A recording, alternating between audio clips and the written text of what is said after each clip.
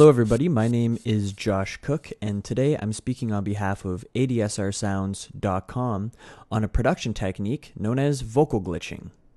To be clear, the technique of glitching doesn't have to specifically be used on vocals. You could glitch a synthesizer line, a bass part, an effect, some drums, whatever it is you want to glitch, you can apply some of these techniques too.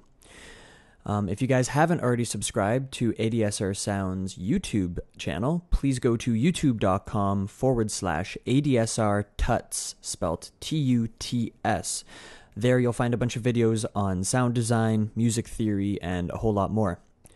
So getting into the various approaches for how to glitch a sound.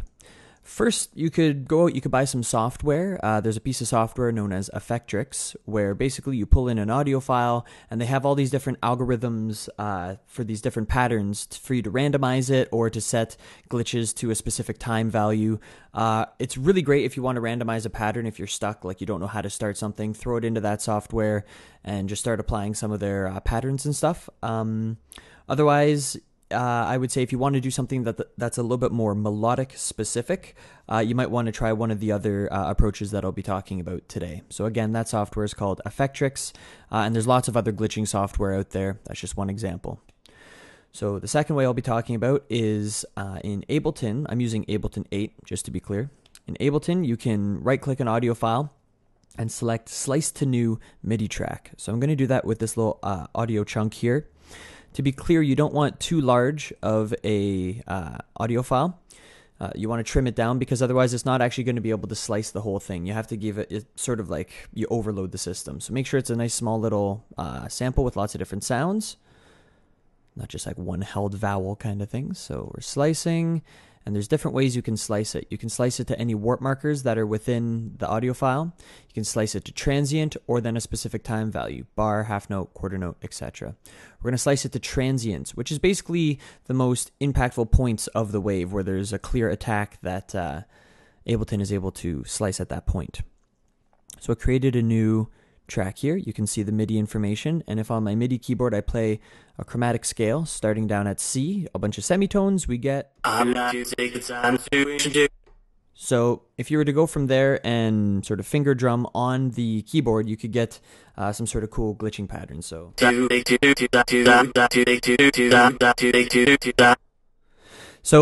what's still limiting about this technique, though, is that it's much more complicated to assign different pitches to all these sounds, as opposed to the third technique that I'll be showing you, where it's all very specific as to what note each chunk will be.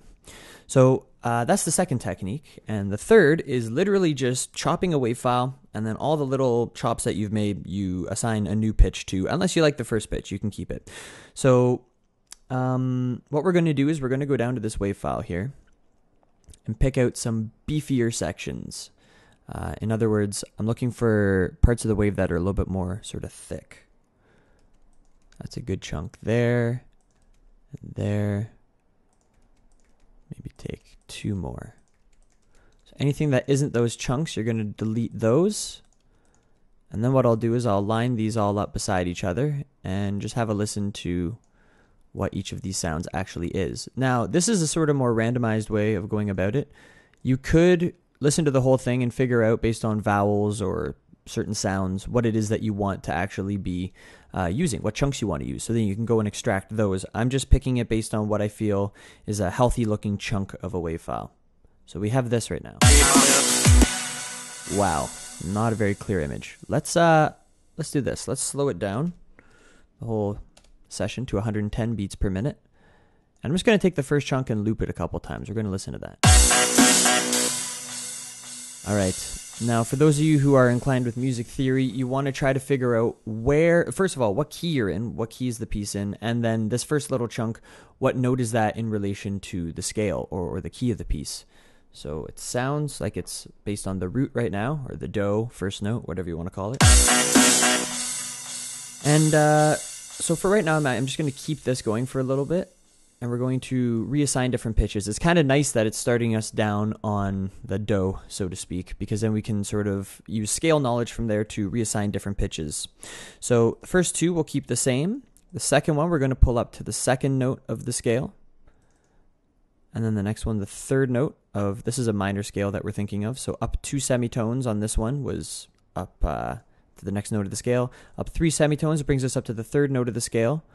I'm going to jump up to the 5th note for 2, let's say.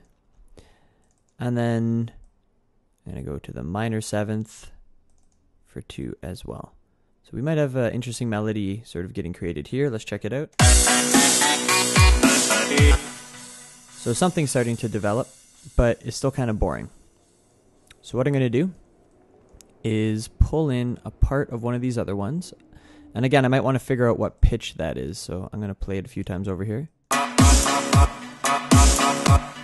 That sounds like the second note of our scale, like re, so to speak. I'm just going to pull it in between a couple random spots here. Maybe make it a little bit shorter. There's really no rules to this. You're kind of just doing whatever feels right. And over here. All right, let's listen to it now. It's coming along. We'll add a couple extra little spots in here. I'm going to get rid of this stuff. And you know what? I'm going to go back and just replace some of these with the random chunks here and see how it sounds.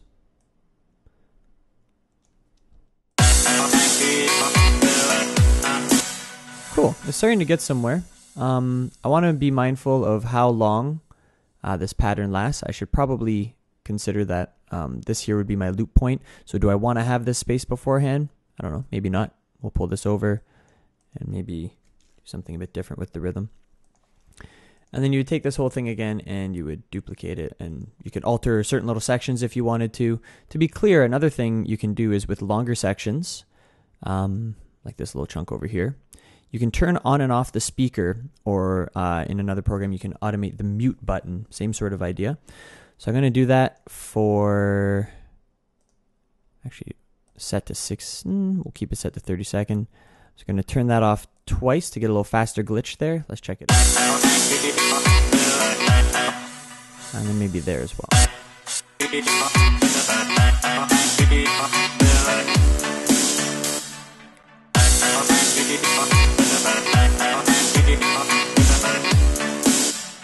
All right, it's sounding pretty good. There's a couple little spots in there. I'm not really too happy with the note, but that's just one example. Again, I'll go back to the other one that I created off the start. It sounds something like this.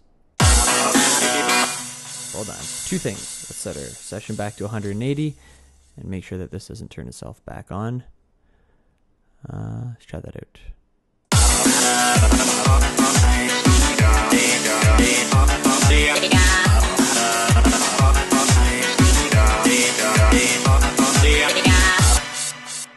And then from there, the new one again. Let's check that out. So you can see there's lots of different possibilities for how you can arrange all these pitches. The most difficult part of this, I would say, is that part where you're listening to wave files and trying to figure out where you are within your scale. Just comes from practice of music theory, or you can also sort of use some sort of device or software to determine what pitch it is to help speed things along. So one last thing, you can also use this technique as a common sort of transition into a drop. So during the build of a dance track, what a lot of guys will do is they'll take a word or a part of a word, and I'm just going to take whatever this is, and they'll duplicate it a bunch, and each time they'll set it up 1 extra semitone. So it was already set to 7 originally. We'll set it to 8, then to 9, 10. I'm actually going to double up the time value for each of these so you can hear the effect a little bit better. So, let's check it out. It's going to sound something like this. So, that sort of idea. I'm reminded of Zed and Hayley Williams' Stay the Night. They do that as part of one of the build-ups. Yeah, so you can use this technique in a lot of different ways. So thanks for watching, and one more time, don't forget to subscribe to youtube.com/ADSR Tuts.